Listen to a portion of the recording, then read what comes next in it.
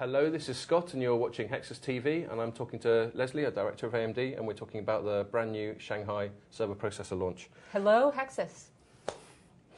Hello, Leslie. You said in your presentation this morning that this was 2.5 years in the making. Yes. Can you just elaborate a little bit on that timescale? That is really from design conception through to product. So, I mean, that of course includes Barcelona product as well. Yeah, well, that's what I was wondering about. Yeah. So this is really from the first design, inception being done to actually having product here.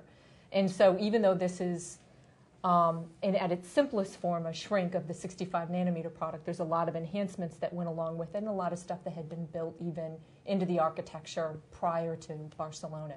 So that's really where the 2.5 years comes from. And can you tell me just briefly a little bit more about some of these enhancements? Sure. At a really simple level, it hits one on virtualization, which we think is a very key driver this year and into probably 2012. It's a key trend. It's going to be probably the growth area for servers. And no pun intended, but virtually every customer is asking us about it. Probably HPC might be the only part of the market that really isn't interested in virtualization. So when those enhancements are really around memory, what we call switching, between virtual environments. That's about 25% faster in Shanghai over Barcelona, as well as doing live migrations in a heterogeneous environment. So no matter what your OS, no matter what your environment, being able to do a virtualized world is a very key piece. But let's not lose power either, because that continues to be another driving force. And with the die shrink, we have the opportunity not only to gain performance, but also to gain performance in a better power envelope, or better performance in the same power envelope, depending on what you want to accomplish. So if you look at Barcelona to Shanghai, same frequency, frequency to frequency. Shanghai at full load has 10 to 20% less power. At idle, 35% less power draw. And from a performance standpoint, if you look at it through that lens, Shanghai has 35% more performance over Barcelona in the same power envelope and, oh, by the way, the same price. So those are really the high-level key pieces. So 35% is a sort of key stat. If you're going to remember anything, remember that, both in performance as well as in power. Okay, and as much as you care to be specific, how does this compare to what your competitors are offering in that area?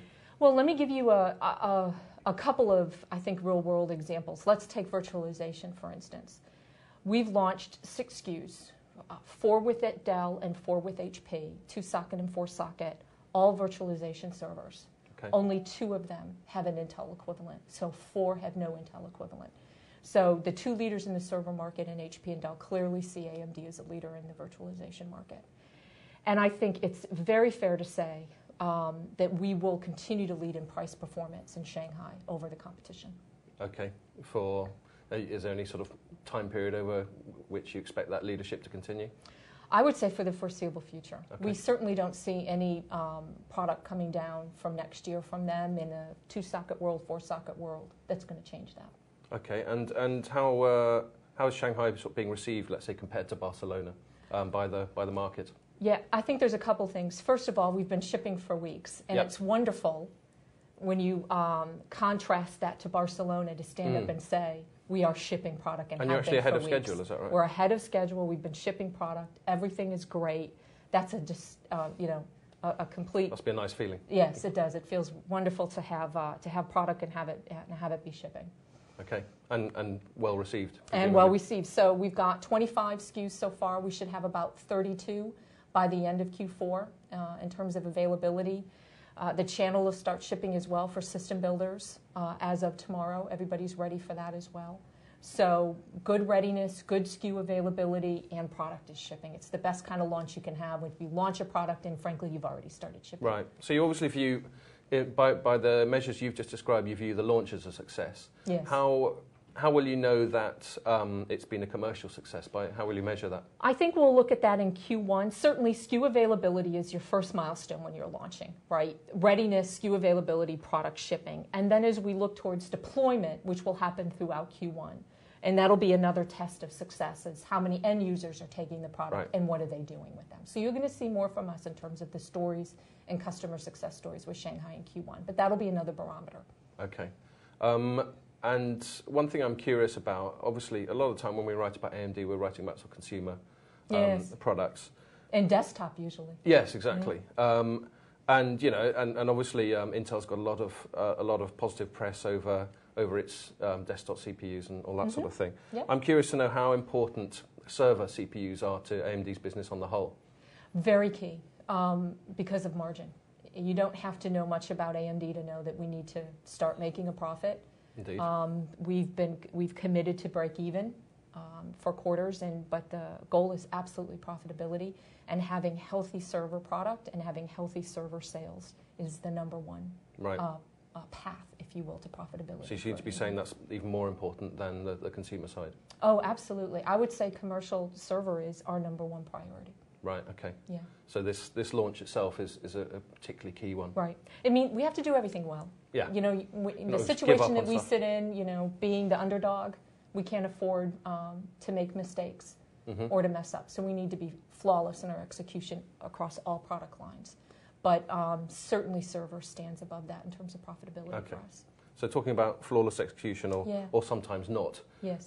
Comparing this launch to Barcelona, if this is the product that you launched at Barcelona time, how profound an effect on AMD's finances and AMD's overall sort of corporate performance do you think that would have had? You know, it's interesting. I think it's always fun to say, boy, I wish this was the product I had last year. And, you know, next year what we launch will be, boy, I wish this was the product I had last year.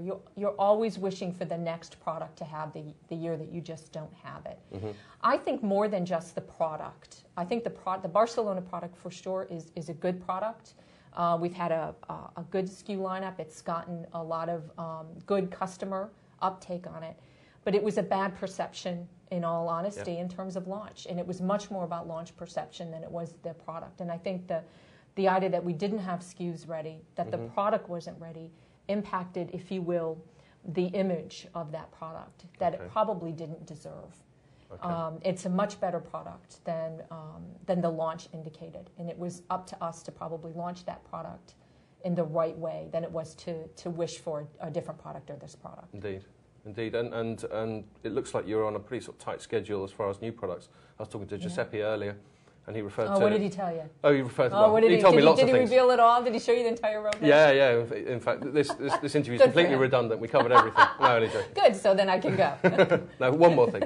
He referred to Istanbul, which looks like that's not too far away. So you've got a really sort of tight cycle of sort of refreshes. Right. A good cadence and also a cadence. What's wonderful about Istanbul is it'll be, again, additional features coming, additional core counts and P states. But it'll also be within the same infrastructure. One of the key points about this is that it's fast and easy migration.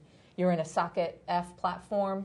If you bought Barcelona, you can plug in Shanghai. If you bought Shanghai or Barcelona, you can plug in Istanbul. So again, when we talk about this economy now, moving really from a growth economy to a savings economy, the ability of not having a lot of disruption or risk for our customers is a key care about.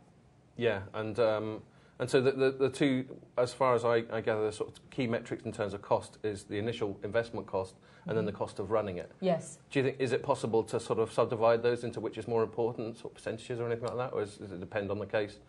I would say that if you don't do the implementation up front well, it impacts everything in the back end of it. So it's hard to say which is more important, but you've got to get it in the right order, if that makes sense, because you screw up everything if you don't implement the right way. And so right now we've got a sort of global recession or something close to it.